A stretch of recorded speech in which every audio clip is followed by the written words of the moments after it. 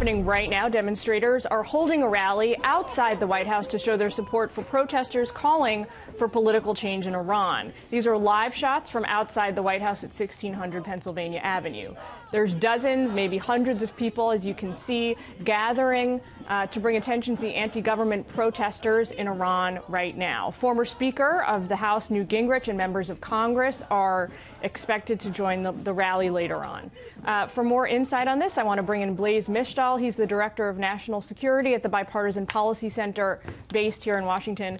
Blaise, what can you tell us about these protests? So these are clearly protesters gathering in front of the White House, to show support for the protesters in Iran. Do you know anything about who these folks are?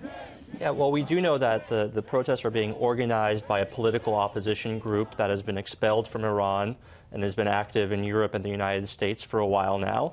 And they have a lot of high-level supporters, Newt Gingrich being one of them. This is the National Council of Resistance of Iran, right? That's exactly right. And so I think a large part of the people who are attending are members of that organization and their supporters, Iranians that have fled the oppression of the regime. I imagine who are now here in the U.S. I imagine there are other Iranian Americans who also support the general cause of the protesters in Iran, as well as some Americans. Some Americans, and maybe folks from, Washington, D.C. being the international city, it is fair to assume that there are folks from all over the world coming here, in a show of solidarity. Yeah, and look, I mean, the White House is, I think, a focal point whenever we see these sorts of mass movements. Yeah. The White House is a place where people go to try to urge the United States to step in support of democracy. So now the administration has been punching back hard against the Iranian regime this week. They issued new rounds of sanctions, called for an emergency meeting of the UN Security Council yesterday. The president and the State Department have been calling for the reinstatement of social media inside Iran. He's been putting out public statements through the State Department all week. So I think it's fair to say, right, that the administration has chosen sides and they've decided to support the protesters. Do you think that is because the president believes this is the right thing to do, or do you think this is because he believes it's in U.S. strategic interests to do this, or some other reason?